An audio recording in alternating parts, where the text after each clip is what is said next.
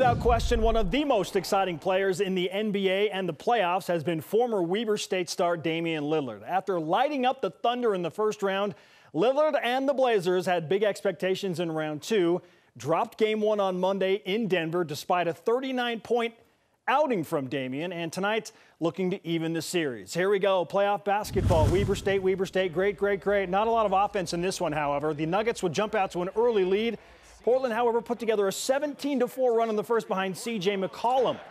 Lillard struggled in this game, scoring just 14, 1 for 7 from the three-point line.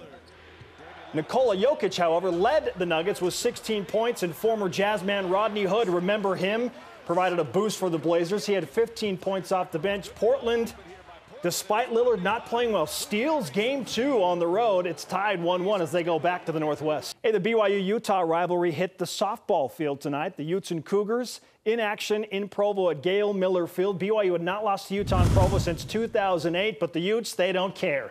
Getting it started in the first, Allie Dickman was 5 for 5 tonight, including that solo home run to start the scoring barrage for Utah. Two batters later, Alyssa Barrera. If some home run is good, more are better. 2 runs on that to dead center. The Utes take a 3-0 lead, never look back. BYU would load the bases in the bottom of the first. Emily Erickson delivers a single to bring one in. But really, that's about as close as BYU would get. Utah scores 8 more runs after the first and win 11-2 in Provo.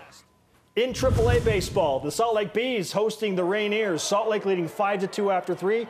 Then Tacoma puts together a 4-run inning in the top of the fourth. The Rainiers would grow to 9-7 in the bottom of the 8th. Jared Parker, grand slam, son, for the Bees. They come back and win 12-9. Taylor Cole, former BYU pitcher, gets the win.